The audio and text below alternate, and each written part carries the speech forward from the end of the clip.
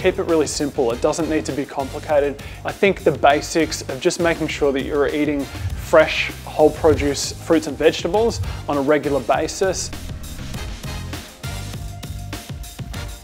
Making sure you're physically active. Being in isolation can be a little bit stressful. So moving, physical activity actually helps with mindset and your actual approach to that. So I think being in a good state of mind actually makes people a little bit healthier. And then just making sure you get your sleep. And I think one of the positive things of being isolated, you don't have to travel to work, you get more time. So the more time you have in your day, you can do things like, focus on meditation, breathing drills, and you can actually get 7-8 hours of sleep per night.